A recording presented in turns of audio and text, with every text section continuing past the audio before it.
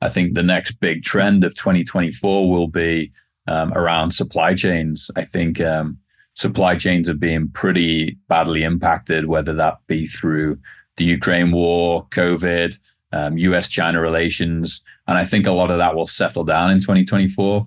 It'll help bring down the prices of a bunch of equipment and services, and it will really support projects to move a lot more quickly, because up until now, there's been real challenges around getting some of this infrastructure in a timely manner. Combine that with the fact that minerals and metals are a key talking point for the energy transition. We need a lot more of these materials to facilitate the development and deployment of energy transition projects. And I would have not predicted this time last year that we'd see ExxonMobil investing in a lithium mine in the US, of which they just announced.